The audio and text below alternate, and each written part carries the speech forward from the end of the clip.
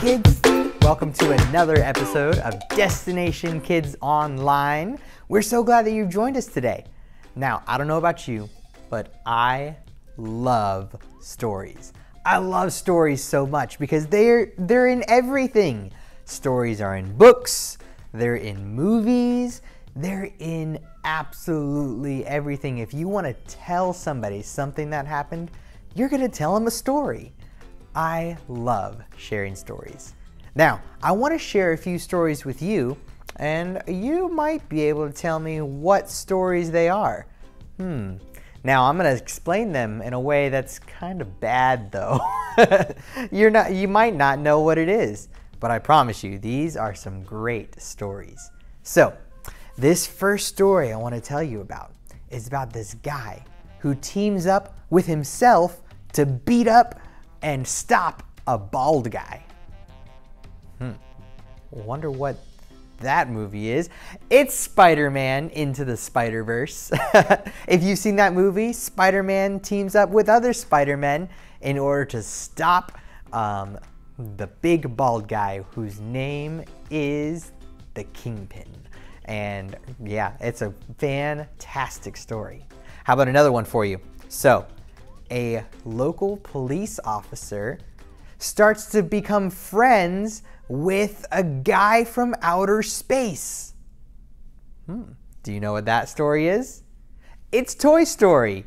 Toy Story, we have Woody and Buzz. Buzz Lightyear is a spaceman, and Woody is a sheriff. How about two more for you? A kid uses an inflatable toy to fight bad guys. You know what that story is? It's Big Hero 6. Big Hero 6. That's another really great story. We have Hero, and he comes in with Baymax and gets together a team in order to fight a bad guy who's trying to use Hero's technology to do some pretty bad stuff. Oh, how about one more for you? So, two workers in a big factory. They do something that causes a panic in the whole city. Everybody starts going crazy. But then they use the same reason everybody's going crazy in order to solve a big energy crisis. Do you know what that story might be? It's Monsters, Inc. Those are all some fantastic stories, but when I tell them like that, you might not know what it is or what it's all about. So in the same way, our story that we're going to be telling today is right from the Bible.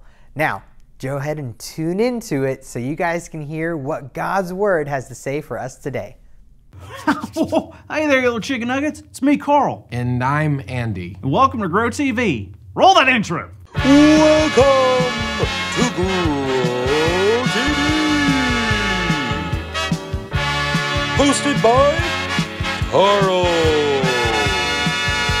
Where we have fun with our friends, talk about Jesus, and go over everything the Bible has to offer.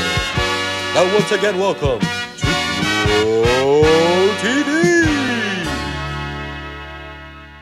So you're gonna tell me what's up? Oh, Andy, I wish I could. What? I wish I could tell you what I know. Oh man, this is crazy. Well, now you have to tell me. I can't. I want to, but I can't. I don't want to get in trouble. Okay, well, I don't know if I'm gonna be able to do Grow TV today because you're being all wacky because of a little secret. Really? Oh man, I want to share.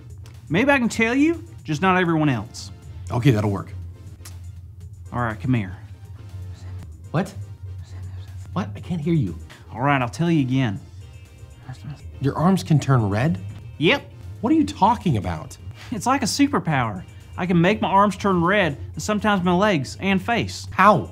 Well, it's kind of cool. All I have to do is go stand in the sun for a bit, then bam, my arms turn red. Carl, that's not a superpower.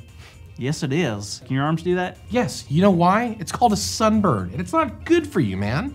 Really? Yes, really. I cannot believe you don't know this. You need to wear sunscreen. Wow, I learn something new every day, I guess. Why did it take you so long to tell me that? I don't know. I was excited because I thought I had a superpower, but then I got scared because I thought I might get in trouble if I told you. Why in the world would you get in trouble? Well, that's what happened in the Bible. Funny, I don't remember a story in the Bible about someone getting sunburned and mistaking it for a superpower.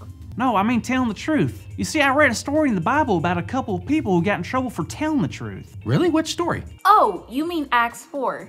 Oh, hey, Jada. Were you here the whole time? I sure was, and Andy's right, Carl. Wear sunscreen. Thanks, Jada. So talk to us about Acts 4. Okay, so that's the story where Peter and John were teaching people about Jesus, sharing the whole truth of the scriptures and how much God loves us. Yeah, I think I remember that story. Wasn't like talking about Jesus like a huge no-no back then? Yeah, that's why right in the middle of their teaching, they got arrested and thrown into jail. That must have been scary. I hope I never go to jail. You never know. I bet I know a couple of police officers who would take you to jail. The fashion police, because you dress funny, half-half. I dress funny? Moving on. Soon after they were arrested, the leaders, high priest, and captain met and brought Peter and John to be judged. Yeah, they got in trouble for telling the truth. They asked Peter and John about why they did what they did and who they did it for. Yeah, and they told them that they did it for God. They even saw a man who couldn't walk miraculously begin walking, all because God performed a miracle all through their teaching. That must have been really difficult for the leaders. I mean, how can they say God isn't real or the teaching isn't important if they have proof right in front of them? Exactly. All the leaders did was warn Peter and John not to teach or tell the truth of God's word anymore. Really? What did they say back? They said they would rather listen to God than listen to other people when it comes to teaching others about Jesus. Good for them. I know they made it seem simple, but that couldn't have been easy. Not at all, but Peter and John were determined to keep following Jesus and telling others about Jesus no matter what.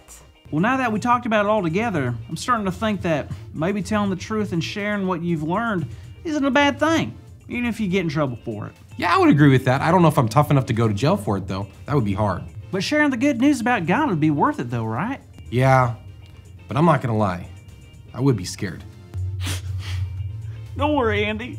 I'll be there for you, bud. I love you, man. I love you, too. Andy, Carl, guys, the thing is we may never have to go to jail for telling others about Jesus.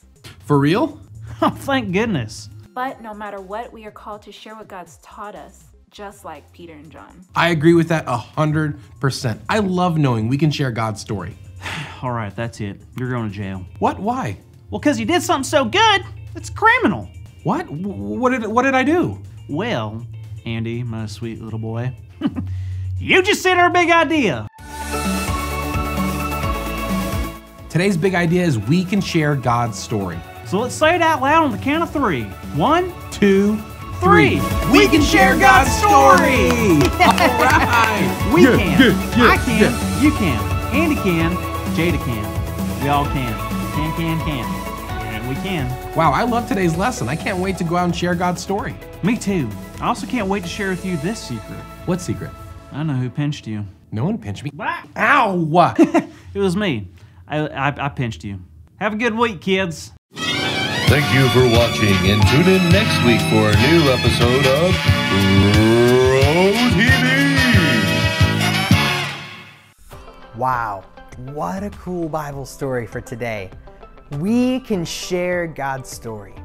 Now, Paul and Peter, they were taken aback by people telling them they couldn't share God's story.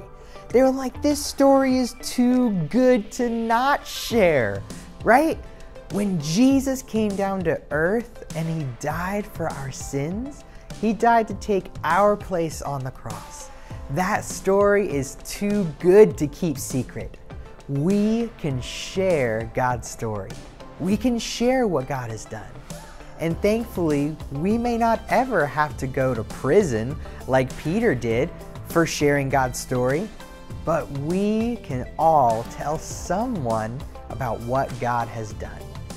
When we accept Jesus into our heart and he changes us and makes us a new person, then what we can do when we tell other people about what Jesus has done in us, then we inspire them to want to that same change as well. So I hope you guys today remember our big idea. You can share God's story. Also remember our memory verse, which is Psalms 119:105.